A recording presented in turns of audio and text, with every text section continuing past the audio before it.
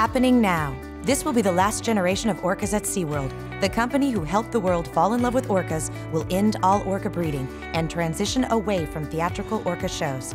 The animals will continue to live at SeaWorld under world-class care, where visitors can see them for years to come.